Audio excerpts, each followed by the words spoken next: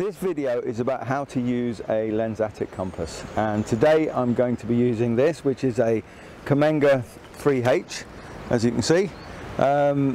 These are made in America and they're probably the most common type of Lensatic compass that are used, and they're really simple to use.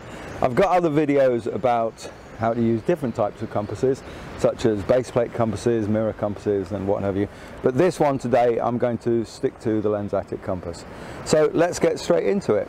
Now there's lots of things that you can do with a Lensatic compass, but today I'm going to restrict myself to the two most common usage, which would be to use it on its own and also to use it with a map.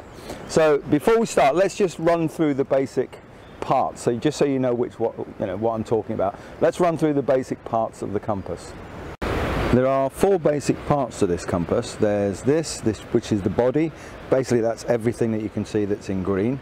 So this is it. Now the body has a 1 to 50,000 scale ruler on the top of it here, so you can use that with a 1 to 50,000 map. You can also use it with a 1 to 25,000 map. All you do is, if you measure a distance on the map and it says 2,000, if it's a 1 to 50,000 map, then that's 2,000 meters. If it's a 1 to 25,000 map, then it will be 1,000 meters, so you just half it. So we've got the body. The next part is this section here, which is the dial, which contains the compass and all the moving parts. The next part we've got is at the edge. We've got here, this is the lens bracket, and underneath it we've got the thumb loop, and the other bit we've got here is a lanyard, which is used just to attach it to yourself, which is always a good idea because these compasses are quite expensive. So let's have a look at the individual parts on their own. So the body itself is made of two parts, and it's got a hinge on it in the middle, so it will close all the way over. So that's the body, and also in the body you'll see this section here, which is there's a hole with a wire inside it, and there's a small notch at the top. So that's the body. The next part we're going to look at is the lens bracket. Now the lens bracket here on this particular compass, what happens is, if you actually look at all the moving parts in the middle, when you move this forward, what it does is it lifts it off its pivot and it locks it in place. That way, once it's closed, all the moving parts aren't going to start getting banged around inside, so in your pocket or your rucksack. So that's that. So if you push the lens bracket forward, and as soon as you open it up again, all the moving parts are allowed to move. So if you watch what happens, close it to lock it off, open it to allow the compass to move freely. So inside the lens bracket we've got a lens, which is here, this section, and there's also a small notch. I'll go through how they're used in a moment. And last but not least, on this bit we've got the thumb loop, which, as the name suggests, is for putting your thumb through. Okay, so that's that. Now let's have a closer look at the actual compass section. So as I said, this is all this lot in here is the compass section. On the outside you've got the bezel, which rotates and it clicks. I don't know if you can hear that. Each time it clicks, it rotates by 3 degrees. Okay, now next thing you've got is the index line, which is this black line here you can see on the screen, just there. And the last thing you've got is the marker, which is here. So when you rotate the bezel, the marker itself moves around, and as I said, each time you click it, it moves 3 degrees. Underneath the glass you have the dial, which is this numbering section here. On the outside you've got, in black, you've got NATO mils, and on the inside in red you've got degrees. If you want to know the difference between NATO mils and degrees, if you watch my video, which is entitled, I think it's called Degrees versus Mils. Quite simple. Okay, the last but not least is this, which is quite important. This is the magnetic needle. Now, as you can see, when you rotate the compass, the needle points north, or points at magnetic north, and you've also got the west and the east points marked on it. Now, because this is a Cammenga H3, what happens is, when you use it at night time, there's certain points on the compass, which is at these 2 points at the top of the wire, also the marker, and certain parts of the actual compass needle itself. They've got a decaying isotope attached to them, which is tritium, which just means that it glows in the dark, and it makes it a lot easier to use it at night time. Some cheaper compasses will have phosphorus, and even cheaper compasses will just have a luminous paint. But this is a top of the range compass, so it has this decaying isotope tritium, so it actually does glow in the dark rather than just become slightly luminous. So it makes it. I'll tell you what I'll do. I'll put this into my rucksack and I'll video it now, just so you can see what it looks like at night. So that's the basic parts of the Cammenga. Next thing we'd want to know is, how do we actually use it? So what we'll do first is we'll use it with a map. Now, I have to say, first thing, if you do an internet search, the first thing it will tell you is you need to adjust for magnetic declination by placing this edge onto a diagram that's on the map, and then rotating your map and pointing it in certain directions. And just to say, that won't work in any sort of wind like we have today. It also won't work in the UK anywhere, because the Ordnance Survey print diagrams. They don't actually print scaled declination schematics.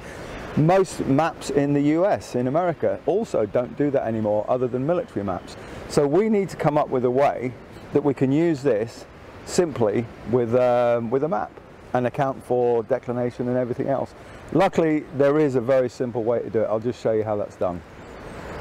So let's say that I want to go from this lake here to this lake here, and I need a bearing to walk on. All I need to do is I just put the edge of the compass so it's touching both points. Don't forget that I walk from the dial to the wire, so I'm going in that direction. So I'm walking from here to there. If I was walking in the opposite direction, I'd have the compass like this. But here we are. So it touches both points, where I am and where I'm going to, and then all I'm going to do is I'm going to turn the bezel, this thing here, until the little tritium mark points directly up the map. So it's pointing up the map, it's pointing directly north up the map.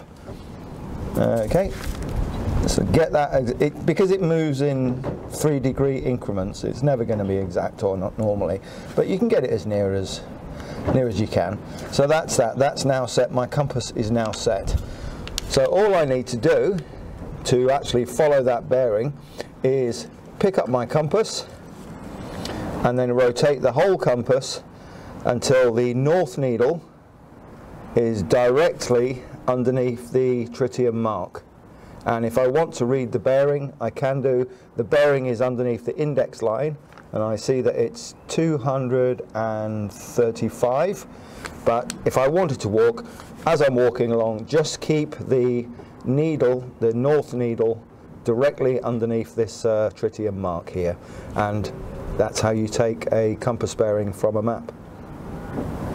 Now, as you've taken a bearing from a map and you're putting it onto your compass, you need to adjust for magnetic declination if you live in an area where the declination is more than about 2 degrees. So let's say you took a bearing of 123, that was your bearing that you were walking on. If you live in an area where the magnetic declination is west, say west 10 degrees west, then you would add 10 degrees to your bearing. So your 123 would become 133. If you live in an area where your declination is east, say 10 degrees east, your 123 degrees would actually become 113 degrees, and that is the direction that you'd actually walk on. Okay, so now the next question is, how do we take a bearing from something and find it on the map? That's a very common thing. Somebody sees something in the distance and they want to know what it is. So now we have to get used to how to hold the compass. So I'm going to go through the two normal ways. There are other ways, but this is it. The first way is to put your thumb through the loop, put your index finger along the edge. I'll do it sideways so you can see. So the thumb through the loop, index finger along the edge, and then cup your hands underneath it to keep it nice and solid. Keep it about sort of between your stomach and your chest height. That way you can actually look down at whatever it is you're doing. So you can point it like that, and the other hand, this can rotate the dial, and that's how you do it. The other method is to your cheek. So what you do is you bend this forward slightly, put the edge of the, I'll come a bit closer so you can see, and then all you're going to do is you're going to bring it up to your cheek, and you're going to look down through the lens, so you can see the lens, and you'll be able to see the dial inside, and you'll be able to read the degrees or the mils if that's what you're interested in. Now everybody's got different eyesight, so this is quite important. So you'll need to adjust the lens bracket to your own eyes. So for me, the perfect level is about that. Okay, so for you it may be slightly forward or slightly back. Don't forget though, if you push it too far forward, it will stop the dial rotating. Okay, so here we go, let's have a look. So if I want to take a bearing, I look down through the lens and I can see the numbers, and then I lift my eyesight just slightly, look through the notch, through the lens, through the wire at the object. So it's like a gun sight. I don't know what you call them, a rifle sight. So you're looking through the notch at the top of this, and then through the wire, and then onto the target. You would then read the direction, or you'd read the degrees from the dial, like so. So once we've done that, I've got 63 degrees in that direction, and I can see a large hill. So how do I find that on the map? Let's have a look at that.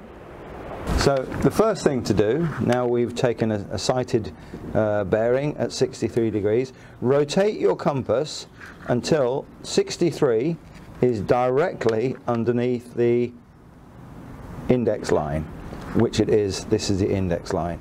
Then keeping the compass still, rotate the dial until the mark, the tritium mark, is directly over the north arrow, like that.